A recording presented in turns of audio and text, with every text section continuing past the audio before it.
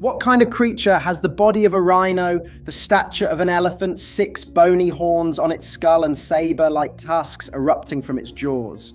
That description might sound like something from mythology, but it's a real animal that once roamed Earth.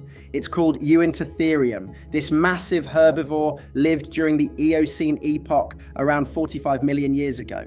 It reached about 13 feet in length, stood up to 5.6 feet at the shoulder, and could weigh nearly 2.2 tons. Scientifically, it belongs to the order Dinocerata, genus Uintatherium, with fossils of multiple species found in North America and China. What strikes researchers most about Uintatherium is not just its size, but the unusual architecture of its head. Fossils reveal skulls stretching up to 30 inches, about the length of a small bathtub, massive slabs of bone dominated by hollows and ridges. The cranial walls were exceptionally thick and riddled with large sinus cavities, leaving far less room for brain tissue than you might expect in an animal of nearly 2.2 tons. Instead of a spacious cranial vault, there was a proportionally tiny cavity estimated to have housed a brain no larger than that of a domestic cat. Compared to modern giants like elephants, which balance their massive heads with equally massive brains, Uintatherium's arrangement looks mismatched, raising questions about what evolutionary pressures produce such a head. That contrast is easier to see when you think of elephants. They also carry bulky skulls, but those are filled with brains weighing several pounds, packed with folds that manage communication, memory, and social complexity. Uintatherium's brain, by comparison, was a fraction of that size. Much of its cranium was instead occupied by bone and sinus chambers, not neural tissue. This combination suggests the animal may not have relied on high intelligence so much as its imposing physical presence. But here lies the paradox. If the brain was minimized and the head so unwieldy, what made this skull advantageous enough to persist? The first clue lies in the bony growths sprouting across the skull. Uintatherium didn't wear a single horn like a rhinoceros or a pair like a bovid. It carried 3 distinct pairs of protrusions known as ossicones. These structures ranged from about 2 to 10 inches in life and were likely covered in skin and hair, not sharp keratin sheaths. 2 smaller pairs sat nearer the front, a robust central pair rose along the midline of the skull, and another set projected above the cheeks. Instead of sharp spear-like points, they resembled blunt, rounded knobs. To a predator, these were hardly threatening weapons. To another Uintatherium, however, they might have conveyed status or maturity. The arrangement, while visually chaotic, meant the skull projected an unmistakable silhouette. This brings us to one of the leading hypotheses: display. In many modern species, structures that seem impractical often evolve as signals within the species itself. Deer antlers, for example, require enormous resources to grow and are used less for predator defense than for impressing rivals. Uintatherium's knobs may have filled a similar role. They could have served as visual cues during contests between males or markers of dominance in social groups. Importantly, there is little direct evidence of combat wear on these protuberances. Paleontologists generally lean toward the horns being ornaments or display structures, though defensive or ritualized combat uses cannot be completely ruled out. Another point of curiosity lies within the skull's hollow structure. The massive sinuses likely helped lighten its 30-inch length, but researchers have also wondered whether they might have influenced sound. In theory, chambers of that size could alter calls, perhaps deepening or amplifying them in ways similar to how resonant cavities in elephant skulls contribute to their infrasonic rumbles. That being said, direct fossil evidence for vocal resonance in Uintatherium is lacking. It remains only a hypothesis, plausible but not confirmed. Of course, the skull was not just horned, it housed a set of teeth that added yet another layer to the puzzle. And it's here, when we shift our attention to those saber-like upper canines, that the story of Uintatherium becomes even stranger.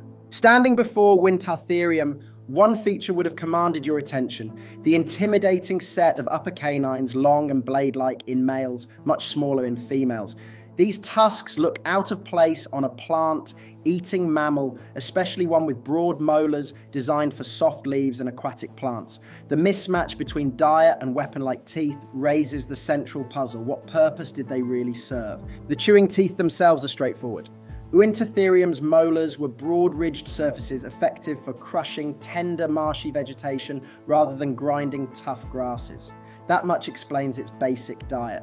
but towering over these crown teeth were the canines. In males, they extended dramatically downward, giving the skull an almost saber-toothed profile. Because females had much smaller versions, it is reasonable to assume the canines were not strictly required for feeding. Sexual dimorphism usually points toward a display or competition function where exaggerated traits in males act as signals or tools during rival encounters. Modern analogues support this interpretation. Living tusked herbivores like musk deer or Chinese water deer show almost identical patterns. Males grow long, downward-pointing canines, which they use not for predation, but for display and intraspecific fighting. These tusks flash in visual threats, and in close contests, they can inflict limited wounds. By comparison, Uintatherium's canines were larger and heavier, but the principle may have been the same. They likely served as visual statements of size and strength, putting the primary explanation firmly within the realm of sexual selection. At the same time, there is no need to assume the tusks were strictly ornamental. Researchers note that their curvature could have provided practical help in feeding. Wading in wetlands, Uintatherium may have lowered its head to snag aquatic vegetation. With the tusks hooked around soft reeds or shoots, it could pull the plants loose before mashing them between its molars. This vegetation hook hypothesis aligns with dental wear patterns and the animal's known browsing tendencies. Taken together, the dual picture makes sense. The canines were highly visible display organs, most important in mating and male-male competition, but they also may have served a secondary role in aiding the animal's feeding in swampy habitats. This combination of dramatic display backed by occasional utility has parallels in many modern animals.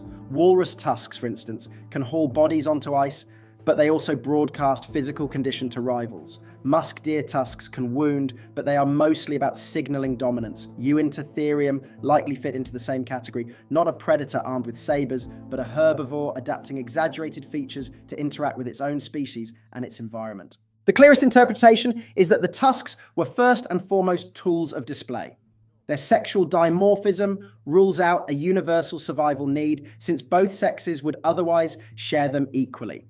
Their sheer size reinforced male dominance in contests, while their curvature could still provide modest assistance in pulling plants or in warding off threats.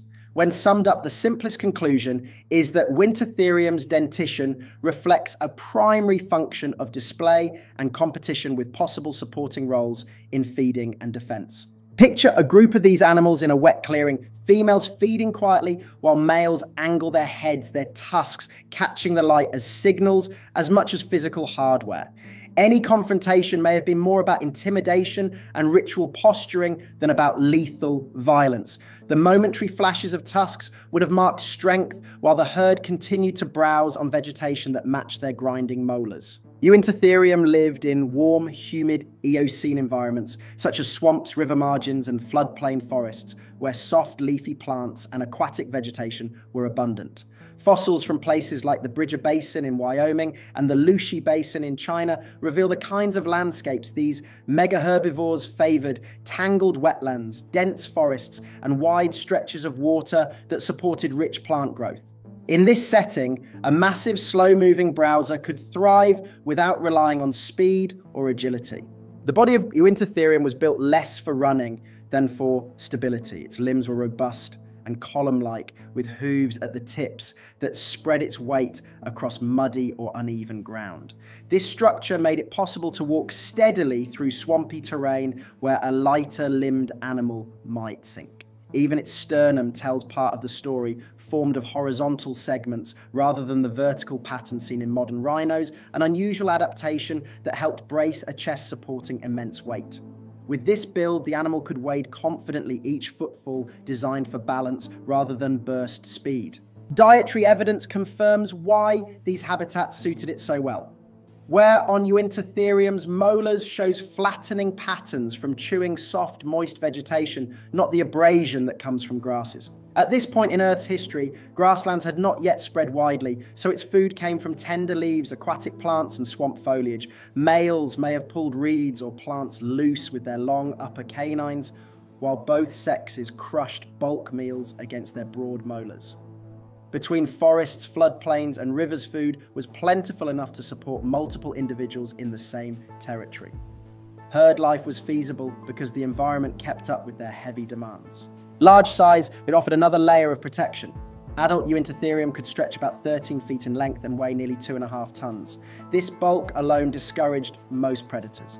Carnivores of the time, creodonts and nimrovids among them, did exist in the same habitats, but research suggests adult Uintatherium likely faced few predators due to its size and mass. Chasing and tackling such a giant in swampy terrain was risky. Young calves may have been more vulnerable, but the collective strength of surrounding adults created a deterrent. A modern comparison makes the point clear. Much like hippos in Africa today, Uintatherium relied on its presence as much as any weapon. Hippos are not especially swift or armed with elaborate horns, but their bulk combined with a defensive attitude drives most predators away. Uintatherium, while browsing instead of grazing, occupied a similar role. Its presence alone could transform a swamp clearing into a zone where predators knew better than to test the odds. Life for Uintatherium then was shaped by this triad of environment, food, and mass. Its hooved weight-bearing legs anchored it in wetlands. Its specialized molars fit a diet of soft aquatic plants and forest leaves, and its massive frame discouraged predators in a way few adaptations could match. Horns and tusks may have mattered most in social interactions, but the greater safety net came from the environments themselves, landscapes that gave the animal abundant food and relative security. Several museums today preserve that vision of Uintatherium's world. Casts and skeleton reconstructions stand at the Utah Fieldhouse and the Smithsonian's National Museum of Natural History, where visitors can see just how large and imposing it was. These displays give a sense of the weight this animal carried through its swamp forests and the presence it must have had across the Eocene landscape. Its fossils, however, are not confined to a single corner of the globe. Remains appear thousands of miles apart, hinting that this swamp-dwelling herbivore was more widespread than its heavy build might suggest. That geographic reach opens another chapter in its story, one that brings us to the problem of how such a creature managed to exist on two different continents. At the height of its success, Uintatherium was not just a local swamp dweller, but a genus that managed to leave fossils on both sides of the Pacific. Remains from the Bridger and Washakie formations in Wyoming and Utah and the Lushi Formation in Henan, China, confirm that this animal spread across continents. Two recognized species captured these ranges, Uintatherium anceps in North America during the early to middle Eocene, about 56 to 38 million years ago, and Uintatherium inspiratus in China during the middle to late Eocene, roughly 48 to 34 million years ago. This shared distribution tells us that what might seem like an immobile marsh tide giant was in fact part of a faunal network stretching across the northern hemisphere. The simplest explanation lies in paleogeography. During the Eocene, North America and Asia were linked by the Beringia land bridge. Far from today's frozen tundra, it was a mild zone of forests, wetlands, and broad rivers that provided continuous browse for animals to follow. Other herbivores, carnivores, and small mammals also made use of this passage, and Uintatherium likely moved in family groups at a slow but steady pace. The connection didn't require them to outrun competitors or swim open oceans. It was a long, vegetated corridor that over generations enabled their gradual dispersal between continents. The fossil evidence suggests that these migrations were more than one-off events. Subtle differences in skull shape and dentition between U. anceps and U. inspiratus point to regional adaptations and possible diet shifts with Chinese forms, perhaps adjusting to locally available vegetation under different rainfall patterns. What emerges from this record is a portrait of flexibility. For all its ungainly design, the genus survived across millions of years in multiple habitats, adapting enough to persist as environments shifted gradually. Still, Uintatherium's dominance was not permanent. Its Eocene world was crowded with other large browsers. Brontotheres, for example, were perissodactyl relatives that reached even larger sizes, sporting paired Y-shaped horns on their skulls. Primitive rhinoceratoids also entered the scene, more lightly built, more mobile and capable of grazing or browsing across increasingly open habitats as rainfall patterns grew seasonal. This diversification meant that what once was an abundant, reliable resource base, lush swamp plants, and soft forest leaves began to fragment. Competitors could withstand tougher vegetation or range into new areas, while Uintatherium remained adapted to permanent wetlands and river margins. Paleontologists generally interpret its decline as the result of two overlapping pressures. First competition, newer browsers filled its niche more efficiently, pressing in on food sources that Uintatherium required in bulk. Second climate shift, the middle to late Eocene, trended toward cooler and drier conditions, with forests breaking into patchier landscapes. For a specialist anchored to swampy grounds, neither development was favourable. Features that once gave it presence, thick horns, saber-like tusks, were irrelevant against shrinking food supplies and rivals better suited to drier terrain. By the late Eocene, around 37 to 38 million years ago, Uintatherium disappears from the fossil record. Its extinction did not happen in isolation, but as part of a broader turnover. Brontotheres would themselves rise and vanish, replaced by evolving rhinoceroses and other herbivores. Each shift reflected the same underlying pattern. Animals whose adaptations matched the environment persisted, while those tied too tightly to one set of conditions were left behind. Uintatherium's end is thus tied less to any single adversary or event, and more to this interplay of climate change and competition, both steadily closing in over millions of years. What remains striking is that Uintatherium, for all its strength and size, was undone not on battlefields of predator against prey, but in quieter struggles of diet range and reproduction. That lesson resonates beyond its skeleton. Even the most spectacular anatomical specializations, horns like domes, tusks like sabers, cannot secure survival when the environment around them shifts. The balance between anatomy and ecology is delicate, and once disrupted, even giants fall. With this in mind, its story creates a bridge to a broader reflection. When you look at tangles of horns or the flash of tusks in its reconstructions, you see not just weaponry, but signals, tools of interaction, and symbols of presence. Those meanings, and not force alone, help explain why Uintatherium thrived as long as it did, and why its legacy still carries lessons about adaptation, limitation, and the true nature of survival. In the end, Uintatherium stands as a reminder that sometimes the most dramatic traits in the fossil record were not built for battle. The balance of evidence suggests its six blunt horns and saber-like tusks were mainly social signals shaped by communication and sexual selection, though they may have carried secondary roles in feeding or deterrence. Uintatherium shows us that evolution often favors spectacle and social signaling, and that those same specializations can be risky when the world changes. If you liked this deep dive into a prehistoric oddity, subscribe and tell us in the comments which feature horns or tusks would you put money on being purely decorative.